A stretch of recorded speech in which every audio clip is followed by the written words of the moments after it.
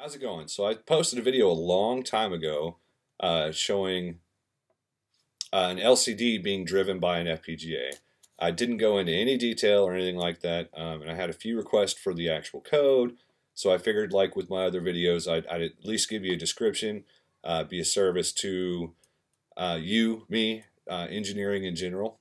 So I'll make this video so that you can kind of understand how the code works, even be able to edit the code and move it around to suit your needs, or maybe even to make it run better. In fact, if I remember right, there are a few things that you could do to make this code run better. This was actually a project that I did in school, and now looking back on it, I think there are definitely a few ways to make it run better. But it's gonna be one of those things that needs to suit your needs one way or the other.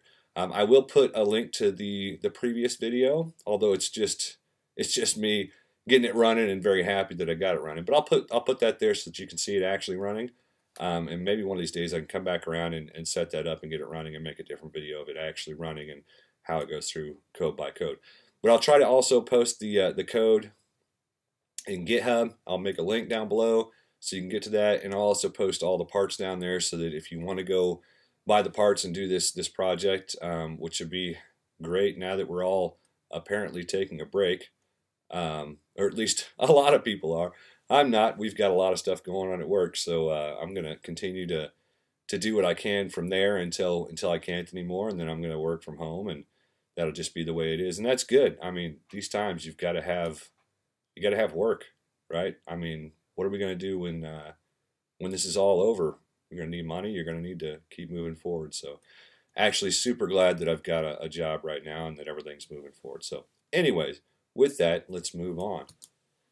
So the objectives of this, I kind of picked up an old presentation that I had. It looks suitable for this video, so I figured I'd just use that. And it's laid out pretty well for this sort of presentation, right? So the objectives of this are to write to the LCD, as I mentioned. But to get there, we're gonna take a few steps, and this will actually kind of show you my process in learning how to code for an FPGA. In this case, it was the Mojo, I think V3 FPGA, and this was just me learning how to get in and code the thing. So this ought to be a really good starter for people to learn how to code on an FPGA, though I wouldn't call it the best project to start with, programming LCD, but it gets you into, memory and how all that works, and how LCDs work, and you learn a lot of different things. There's some filtering that went on.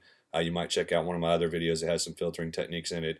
But yeah, so it's all to write to an LCD from an FPGA, and in this case it was a Mojo V3. So to do that, I'm first going to start showing how to make an onboard LED light up on the FPGA. That's the simple stuff, right? You want to learn how to turn something on. You want to learn how to turn something off.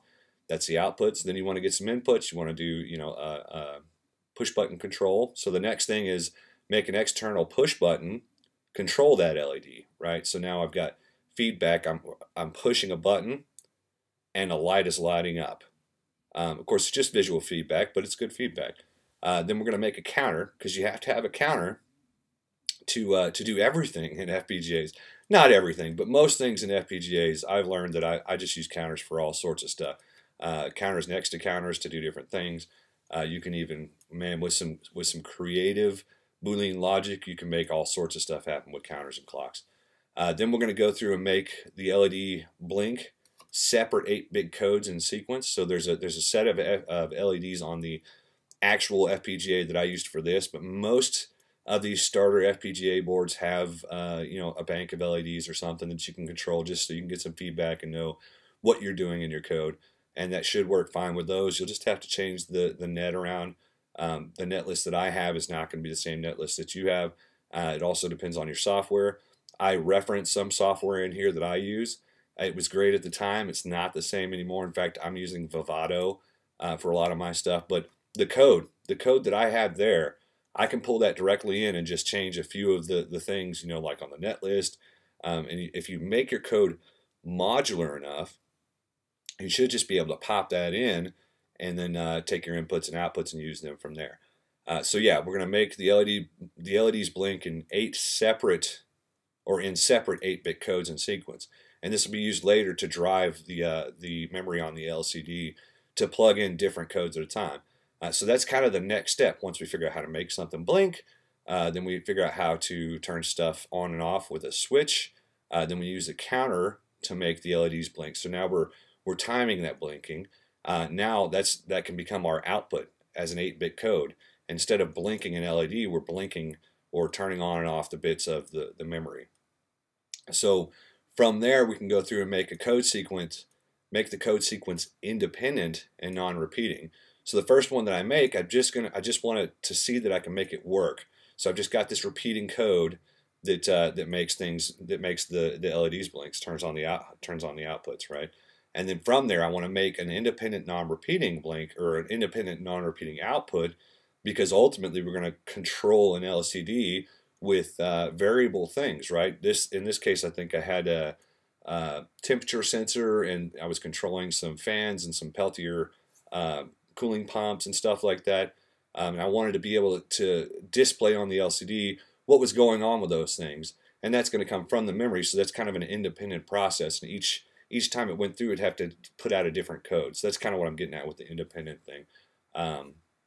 Then we'll create a separate code sequencing event to write data to the LCD's memory. So you can't just throw the actual character codes at this. You have to. There's certain sequences of events that have to take place.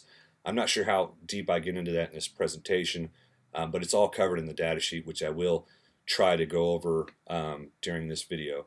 This may be separated into a multi-sequence video. Not sure yet. We'll see how long it starts to kick along. If it does take just too long, and I don't think that you or me, if I think that I won't sit down and watch the whole video all in one shot, then I'll probably split it up into a couple of videos, maybe even tag some different stuff so people can find some of the concepts that we talk about here that are relatable to other things in the videos.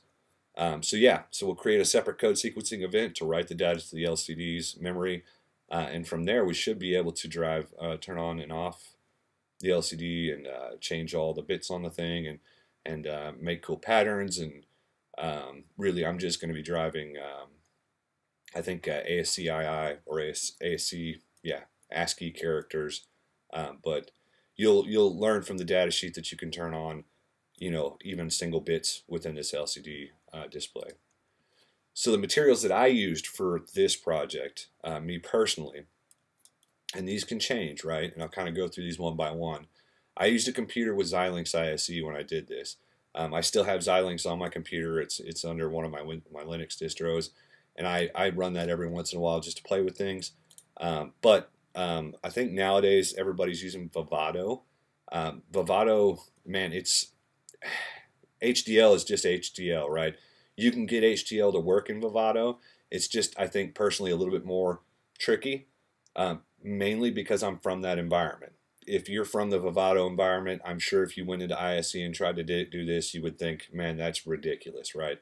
But you can use this code with any IDE or programmer. But what I used for this was Xilinx ISE. Then I used some various jumper wires, a temporary push button, 1K ohm resistor, 120K ohm potentiometer.